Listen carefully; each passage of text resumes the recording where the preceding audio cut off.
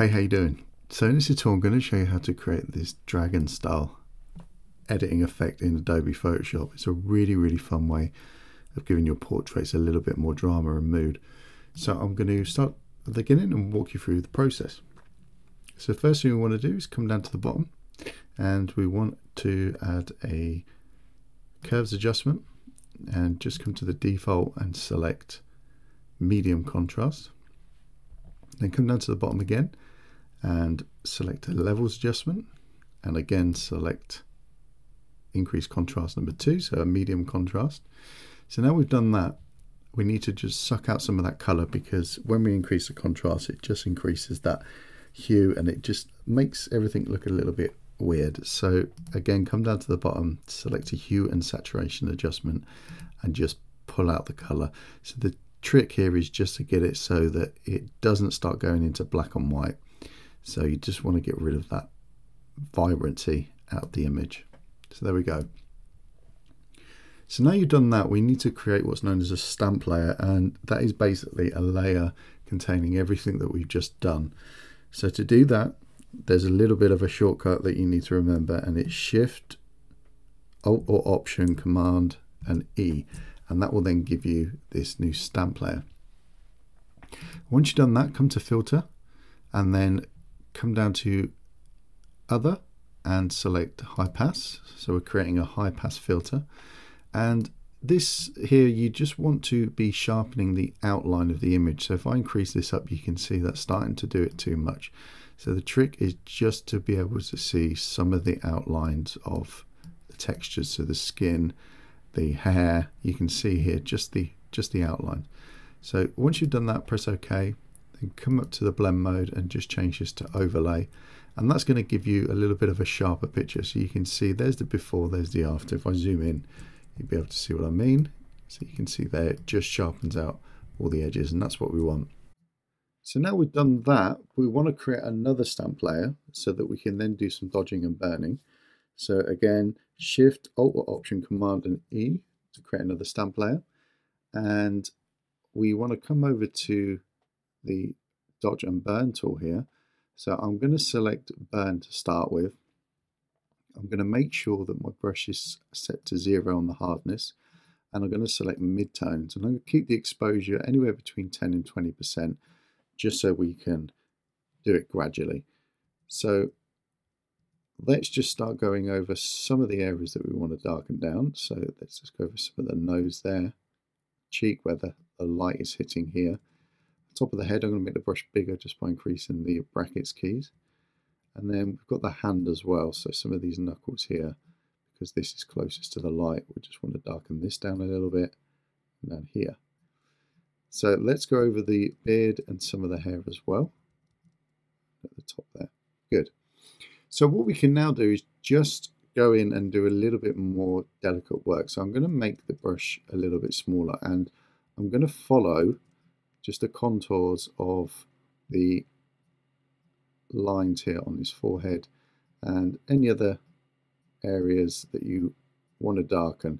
So what this is going to do is just create more contrast. I'm going to increase the brush and just go over the eyebrows, and it's just going to give the image a little bit more depth and give us a more of this dragon style look. So I'm going to just darken all of these areas around here, under the eye there. So you wouldn't want to be doing this on a portrait with someone with soft skin, so a younger person, because it just wouldn't fit right.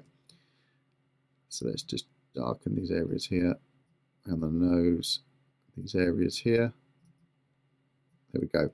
So what we can do as well, because we're only darkening the midtones, we can go over the beard, and it's only ever going to darken the mid-toned areas. It's not going to do anything to the highlights or the shadows.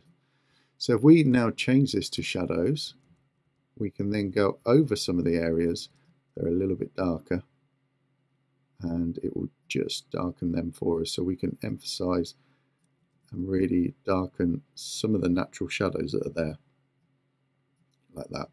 If you start going over here, areas like this, you can, but it can then start looking a little bit false, like I've just gone over there. So take that out.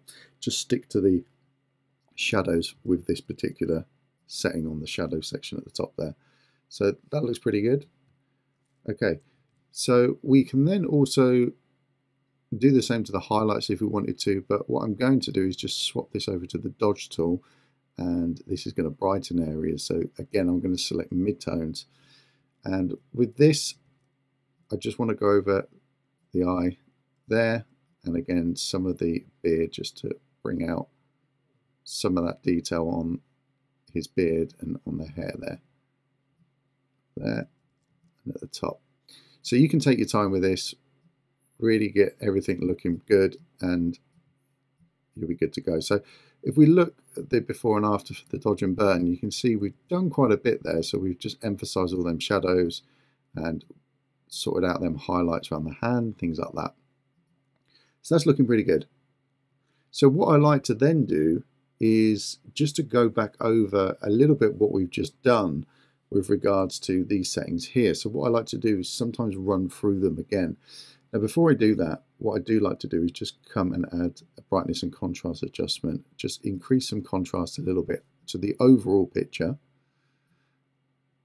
So okay to that, and then I like to come down in here and add a hue and saturation adjustment, and again just bring down some of that color, because some of the work we've done, it's just going to mess it up a little bit.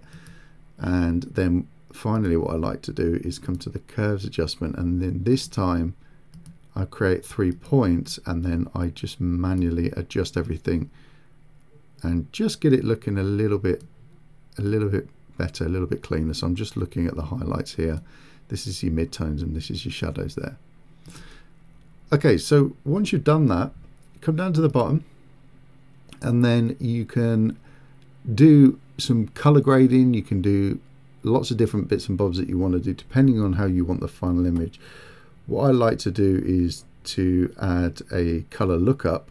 So I'm going to select that, and then in the top where the LUTs are, I'm going to come down and I'm going to add something like a horror blue, or maybe even something like the foggy night. That can be quite interesting as well. So once you've done that, come to the opacity and just bring that down a little bit. And you can also play with the blend mode. You can just go over some of these different options and you'll see what you get. Sometimes you can get some interesting effects there. So depending on what you want the final image to look like. So what I'm going to do is I'm going to put this onto, let's have a look. In fact, I'm just going to leave it onto the normal for now. Yeah, I'm going to bring that down to around 27%, and you can see the difference which that makes. It just adds a little bit of color to the whole of the image there and just gives it a little bit more depth. So if we look at that, let's come to our history, click on the little camera, and you can see there's the before. Sorry, there's the before, there's the after, there's the one that I've done previously. You can see there's a little bit more dodge and burn in that one. I've spent a little bit more time just going over them areas there. So you can see that that looks really, really interesting. You can then come back here and you can start tweaking, adding some, maybe some more curves adjustments, some more levels adjustments, and just, you know, really fine tuning the whole process. So that's how you do it. That's how you do the Dragan effect. So it's really, really cool effect, and it can do wonders to your images. So I hope you enjoyed that. Take care. I'll see you on the next video. Bye-bye.